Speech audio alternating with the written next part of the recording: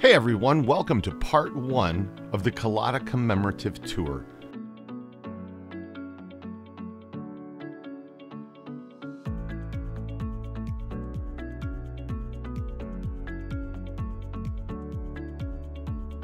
I started at McCarran Airport, and if you have the chance and you're passing through, be sure to check out this Hacienda airplane. It actually stayed in the air for 64 days without landing and set a world record.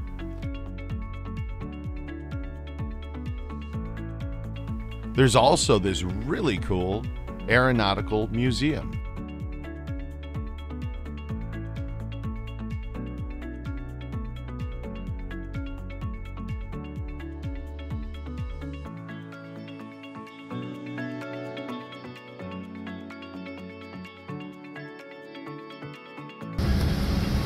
Time to take off, everybody.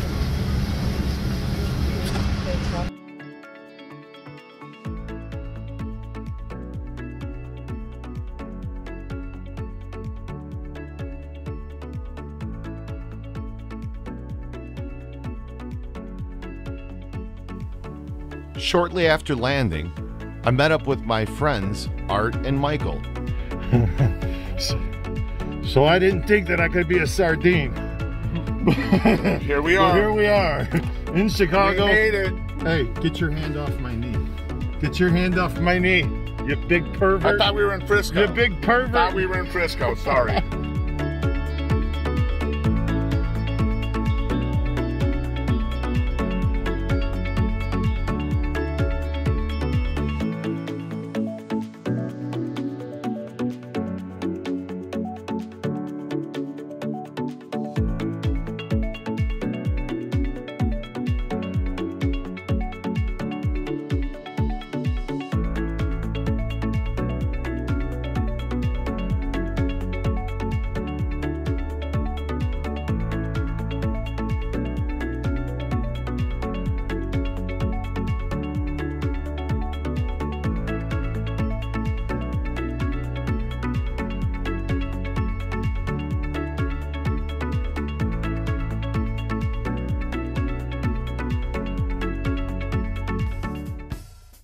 We wasted absolutely no time and headed straight to Richard's Bar the first night.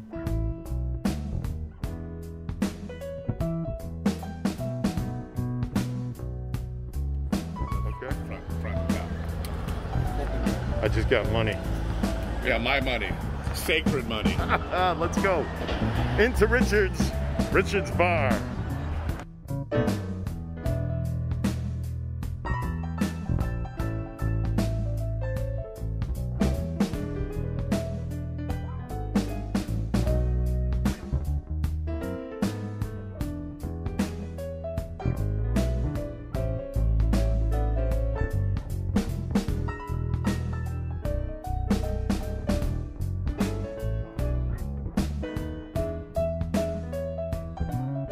Richard's Bar was a pretty cool place to hang out.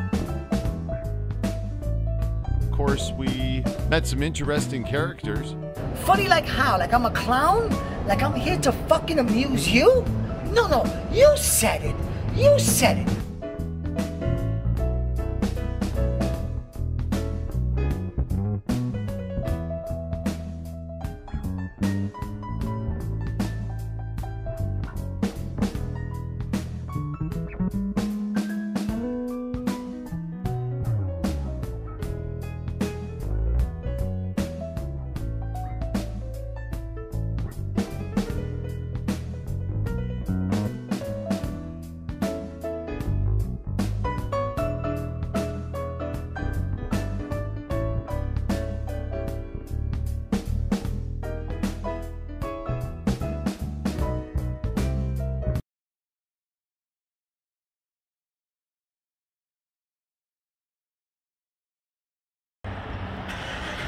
First stop, Dunkin' Donuts.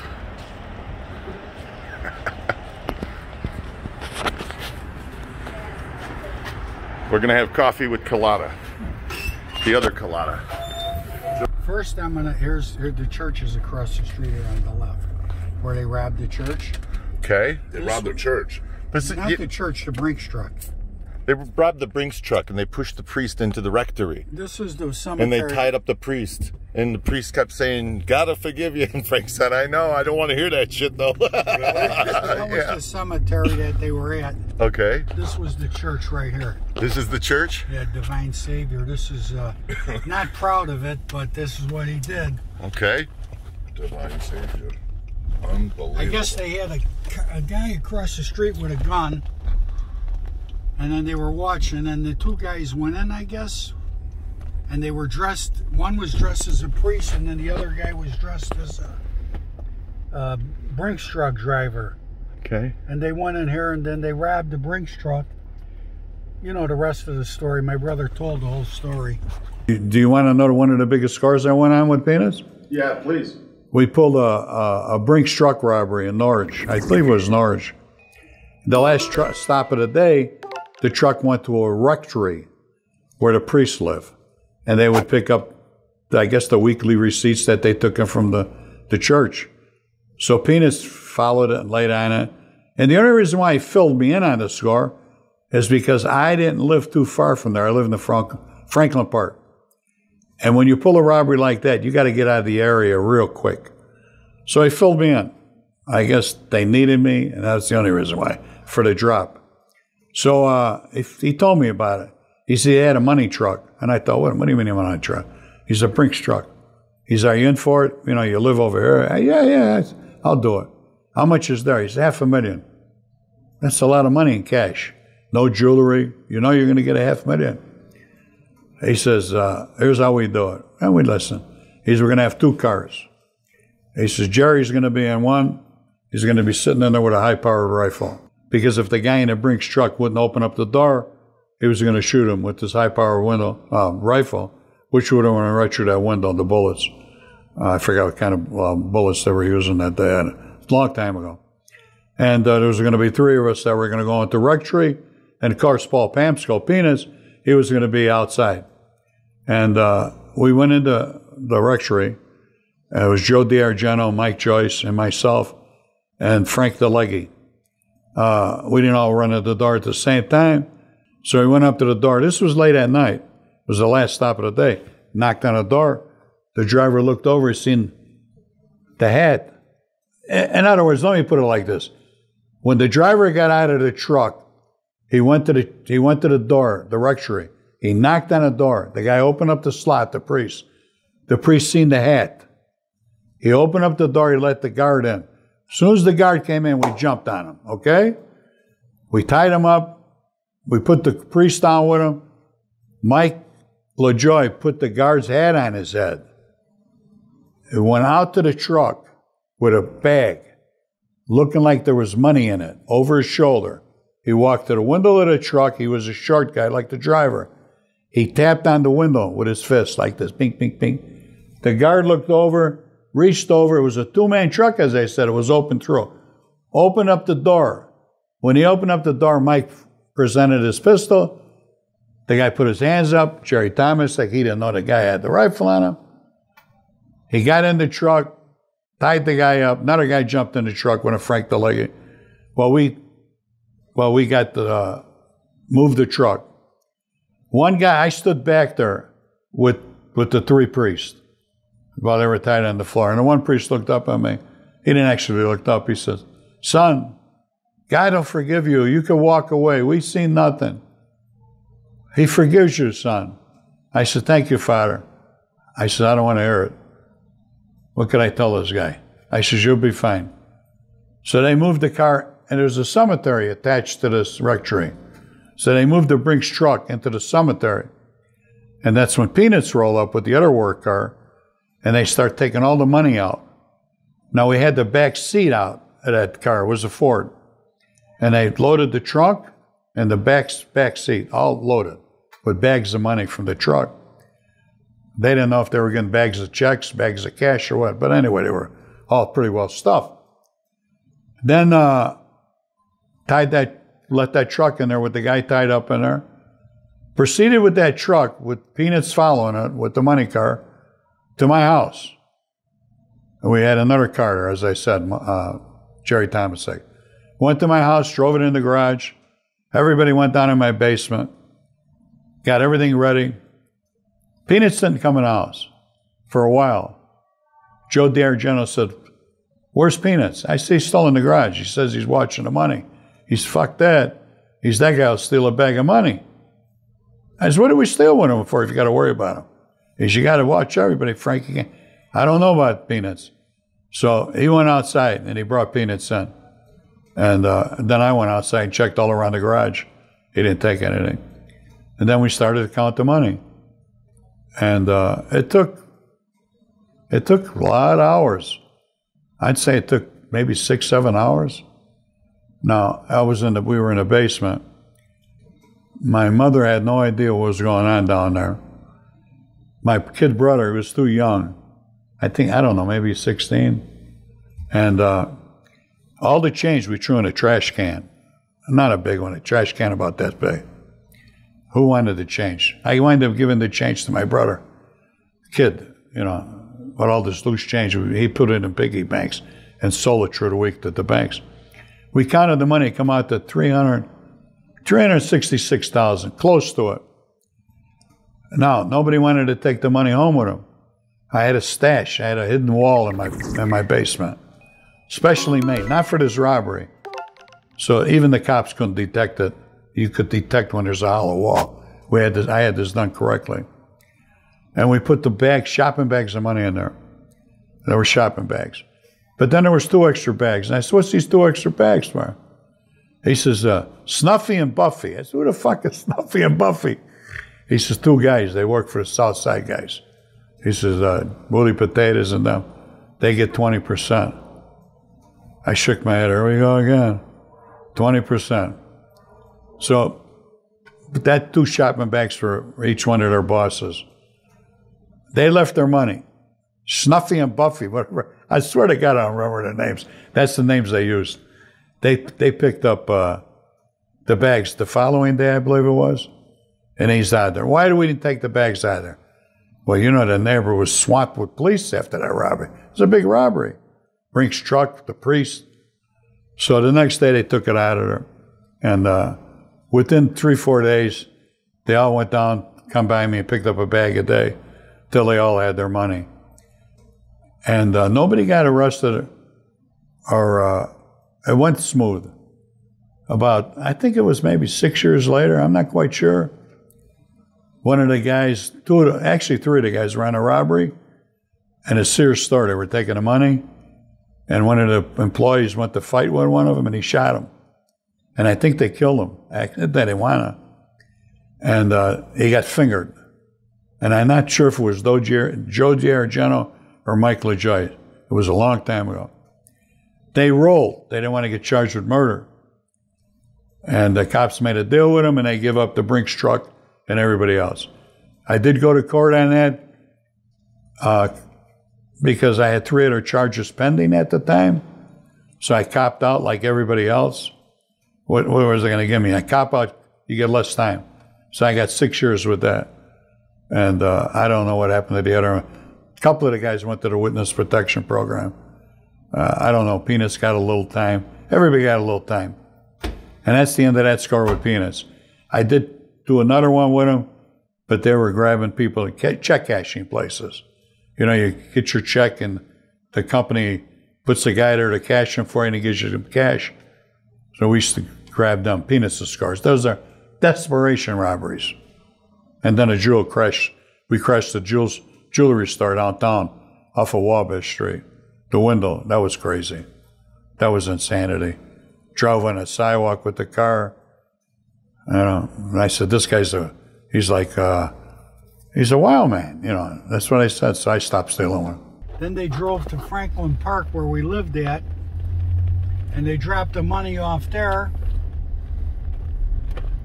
That was Mike LaJoy, Joe DiArgento. They're all dead now, so I could say their names.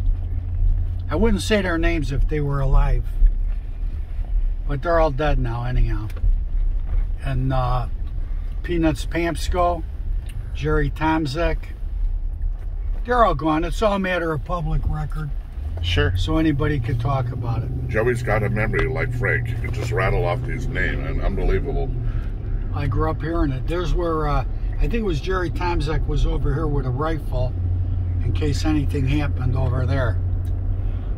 Peanuts was a pretty serious kind of a desperation thief. He did the kind of scores you read about in the paper all the time. He was a garbage burglar? No, he'd steal. Peanuts, his whole family, they'd steal anything. Pops, Peanuts. Pops used to break guys in.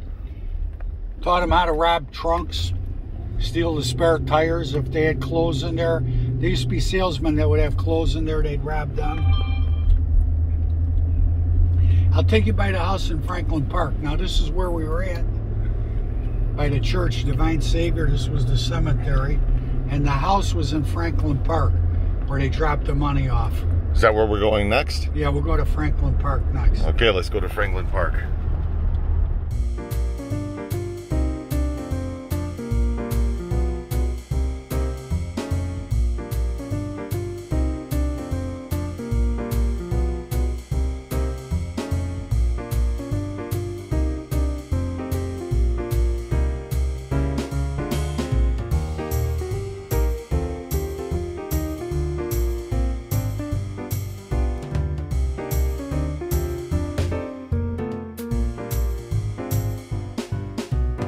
This is nice, yeah. It was really nice when we lived there in the 1960s. That's our house, the tall house there with the, I'll show you with the fence in front of it there. Where? This house here, this was the house here. Right here? This one here. Like all stone. 3418. Yeah, that was our house. Wow. My brother put that fence in the driveway. That's a different driveway. But he did the Well, driveway. look at that stone. Oh no, not a black cat. Don't do it. Thanks for calling that. What the fuck? Damn it. Hello? This is it here. This is the garage. This is the famous garage. Now, this is where they pulled safes in and Yeah. peeled the safes open. Really? How many did they peel open in this garage? God, I got no idea. Yeah. I got no idea. Unbelievable. But you can't tell, but that it had a nice backyard there, real nice. Then it's got, you can see the enclosed porch and everything. Going down the stairs, yeah, it was nice. So you lived here till you guys were how old? Let's see, we lived here until 1970. Okay. But we moved here in like 1960, I think, or 61. And then my brother went away in 68. So I think it was September of 68. He went away. So then when he came out, my mother bought a 2-flat in Schiller Park. And he was going to move in with us. But he decided he wanted to be on his own and have his own apartment, so we had the 2-flat there. We lived there for 5 years, and then we all moved to Rosemont. My brother always wanted to be on his own, have his own apartment then, you know. Let's see, where do you want to go now? Where do you want to take us? Did you see, did he ever talk to you about the Franklin Park bank robbery? Yes, he did. Yes, he did, where they got stuck in between the trains. That's the tracks they got stuck by. Oh my goodness. It's on the These other trains side. right here? Yeah. And there's a train there right now. Now you see how where we lived there? Right. Mm-hmm. The bank was right up the street here. I'll show Boy, you. that's awful close to home. We lived on this block here. Okay. Well, this is nice. Wait, oh, it was beautiful. This was the most beautiful place in the world. 1833. This was our house right here. Wow. The red one, right? No, this one here. Oh, okay. 1833 North McVickers. This is it. Yeah. So this is where you lived with Frank? Yeah, we lived here. I was like 4 when we moved here, probably in 1951. We moved out here, I think in 1959. I'm pretty sure it was 1959. And you have the park right across the street. This park over here was called Park 9. okay. My brother didn't hang here. I did. He hung at Reese Park. I could take you past Reese Park too. But nothing, this block looks like it has not changed in all these years. Yeah, other than different type of people living here, right. but looks good still. Used to be Zenith Television used to be over there. It was real nice. Oh, look at Another this alley? wrap around here. Yeah, the alley. Wow. Boy, I bet you're having some flashbacks now, Joey. Yeah, I loved it.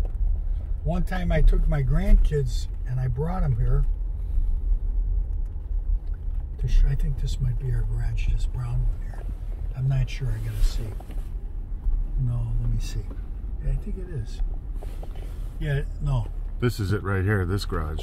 No, this one here. I think this is it here, yeah. Can't tell. Let me see. What the fuck? This is it here. Ah, this is, yeah, okay, there's the house, okay. That's our house. God, what a good memory. Yeah, this is our. Well, I haven't been here in so long. I make it to the fence in 2.8 seconds. Can you? That was our house. Nice duplex. Yeah, I'll take you by Reese Park. Okay. I'll take you where the Scavo brothers got shot by Billy McCarthy and Jimmy Maraglia. We're gonna go to Russell's. Okay. It's been here forever, ever and ever. They got the best barbecue You got it, brother. pork Hopefully they have a sandwiches. bath.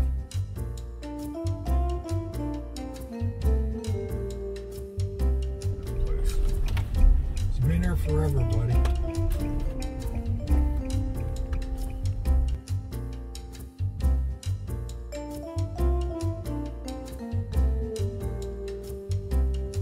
If you're ever in Elmwood Park and you want a really good barbecue pork sandwich, Russell's is the place. Joey was right, bringing us to Russell's. Although Russell's has an extensive menu, we stuck to the barbecue pork sandwiches.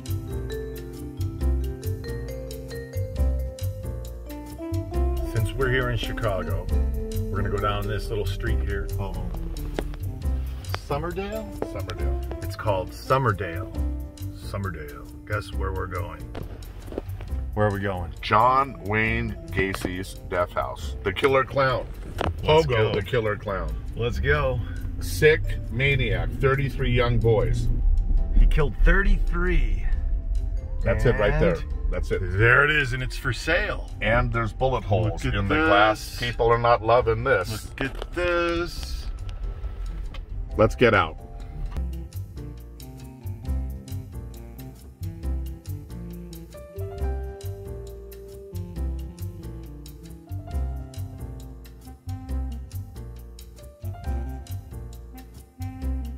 Where? Oh yeah, there's bullet holes in the window.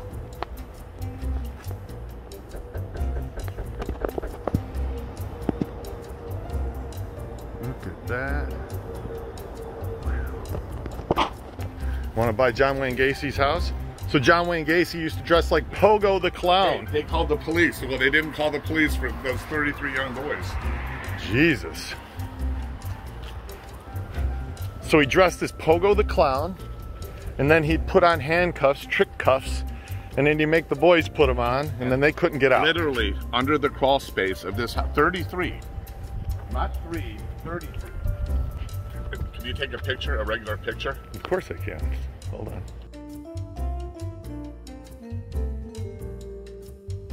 We finished off the evening eating a wonderful dinner prepared by Pam, Joe's wife. Thanks again, Pam, for the fantastic meal. It was excellent. I so miss Chicago food.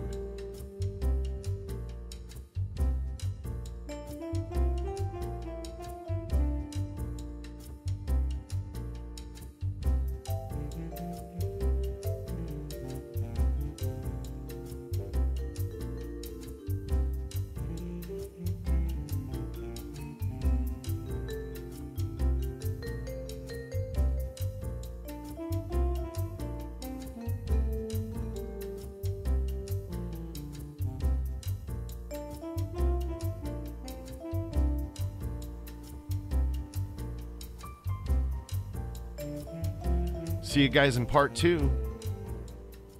Thanks for watching this video, everyone.